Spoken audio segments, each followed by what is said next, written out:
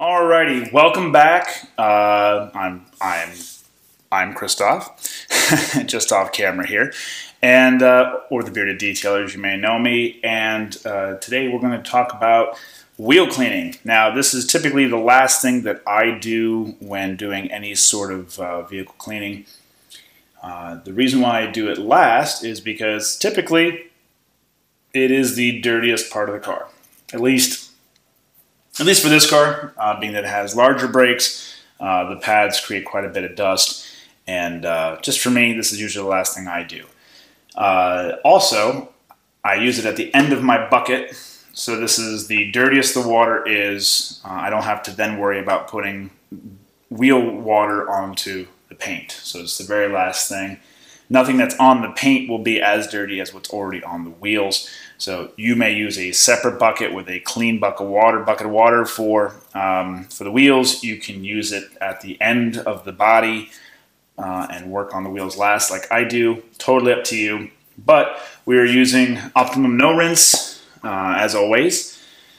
2 gallons of water with 1 ounce or 2 caps of Optimum No Rinse inside that 2 gallons of water.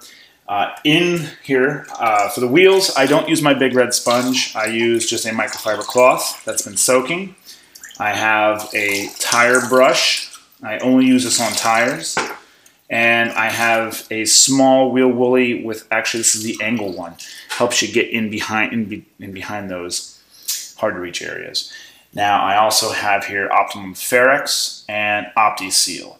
Now I would normally use Optimum Power Clean on the tires. However, these tires are still very clean. They still have a good coating of Opti-Bond tire gel on there, so they'll be fine if I just rub the, if I just wipe the tire with the microfiber towel or the tire brush. So we're just going to do that. But if your tires are very, very dirty, you can use a diluted Optimum Power Clean in a spray bottle, 3-to-1, which this is a 30-ounce bottle. I do Power Clean up to the 10-ounce mark, and then the rest with water.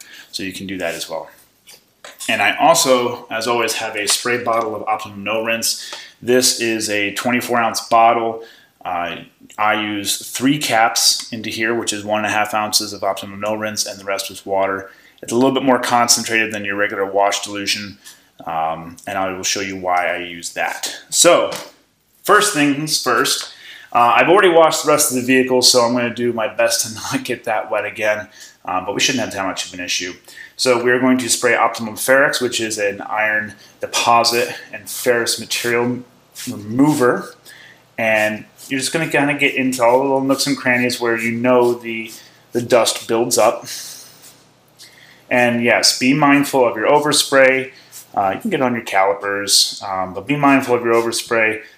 This stuff will stain, and it's kind of a pain to get off once it has dried, but it does come off. Okay, so we got that on there. I'll let that soak for a little bit, and as you can see, it goes on clear and it turns red once it has reacted with any ferrous material, iron deposits, and any other material that is no bueno. So these wheels have been coated with Optimum Gloss Coat. It was one of the first things I did when I got them. I was immediately coated them. And we're just going to let them, you can see it's getting nice dark purple, reddish purple. And the first thing, now you can do this a couple different ways. And I go back and forth with different ways that I do it. You can either take your towel or sponge and wash the face first. You can use your wheel woolly first.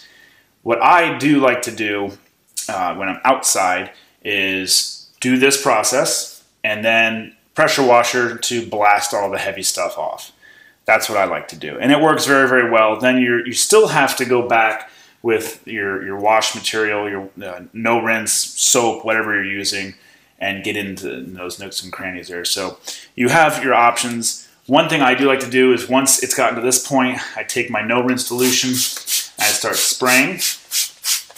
And what that's going to do is that is going to start the encapsulation process and emulsifying the dirt. It'll start lifting, essentially just making it easier to clean off when I do start cleaning it.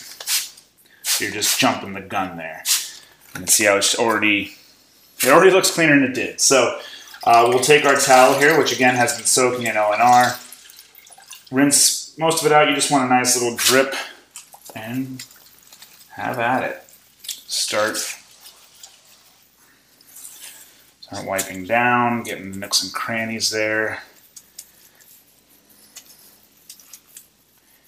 This is the boring part.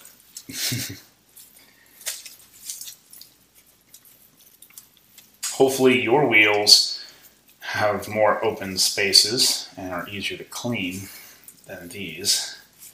I have cleaned worse, I've cleaned better. So make sure you go back and rinse every so often, leaving just a little drip. You want still a little bit of the O&R in the towel, and you can see it's starting to get hydrophobic as we get going here because the bad stuff is going away. Now, you may also choose to not go behind the spokes and clean the barrel. That's totally up to you. I know some wheels do not really allow for easy cleanup like that. So it's totally up to you. Now, in regards to the openings for the wheel bolts or lugs, that's where the spray comes in handy. Spray it in there and it helps kind of flush it out if you're not using a pressure washer. It really helps get that stuff out. I like to keep the whole thing moist. Now we're going to get in there with the wheel woolly. And again, this is an angle one, which really helps get into those hard to reach areas.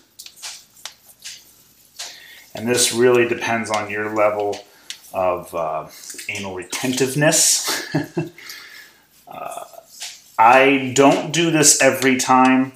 I may do it every other. It depends on how dirty it really gets. Today it's not too bad. And this wheel woolly that I have is just thin enough that I can get in between the brake caliper, which is nice.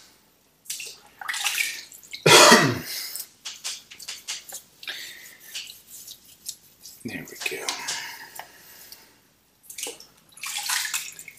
And I simply just go back and rinse to get a lot of the big stuff off of the brush as I'm going. Now, even though you may have used the towel, be sure to use maybe something a little bit stiffer. Now these are microfiber woolies, so they are nice to use on your finished surfaces. The longer you leave O&R on the surface, the more it'll actually help break down anything that is not removed or not broken down by, excuse me, by the ferrix. So it's always good to go back with something a little stiffer to help get all that stuff off. And if you have something even smaller to get in those holes, go for it. But that is what I like to do. Get in that lip all the way around. Okay, now it says I'm going to do the tires as well. Rinse this back off. You can see we're back up to being hydrophobic again. They are coated.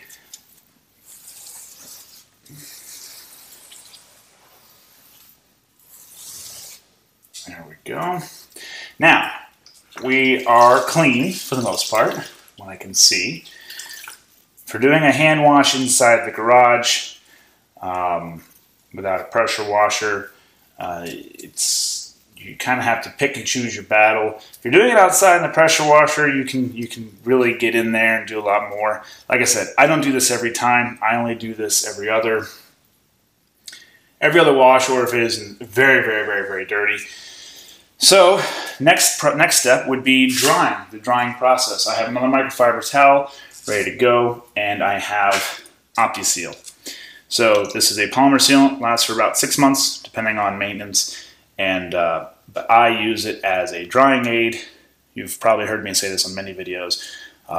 You can either do one spray on the surface. I prefer to just spray the towel.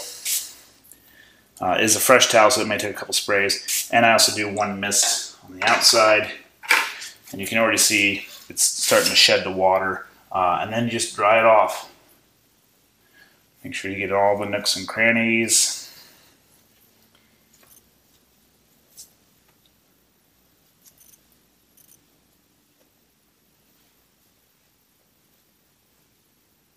And obviously the only thing I cannot dry is the barrel, the inside of the wheel, because obviously I can't reach it. I would have to have some magic fingers to do that. And I probably wouldn't be a detailer if I could do that. So, there we go. That's it. All done. However you want to dress your tires is up to you. I do prefer to use Opti-Bond's Optimum's Opti-Bond tire gel. It leaves a nice matte finish, and it lasts. It lasts for a pretty long time. I'm very, very happy with it. I think the most I've gotten out of it on a daily used vehicle was about 3 weeks, and I was very, very happy with that. You could still tell it was there at the 3-week mark. I did compare it to Sonak's tire gel, which also left a nice matte finish, which I like. I don't like shiny. But it held up longer than Sonak's. So that's it. That is how to use Optimum products to wash and dry your wheels. Simple as that. You can go further. You can use wax on them if you want. You can then do another level of sealant after that. But I've had these wheels on for a couple months now. They've been coated for a couple months. They've been holding up great. There's really these are coated, so there's no reason to put anything past just a sealant on it. I recommend if you have an air gun, blow off inside here, otherwise you're going to start getting drips like I am right now. But other than that, on a hot day like today, once I pull this out, it'll be all evaporating a little bit. But that's it. That's all I have. If you have any questions, please be sure to comment or send them my way via Facebook, Instagram, website, whatever you need to do, or leave it a message here on YouTube as well. Be sure to answer your question as best as I can. Be sure to give this video a like and a share. Let everyone know that this is where you got your information on what products to use and how to use it. And for more information, please go to thebeardeddetailer.com. And all these products used here today can be seen and bought in the swag store on that website as well too. But that's it. And until next time, keep it clean.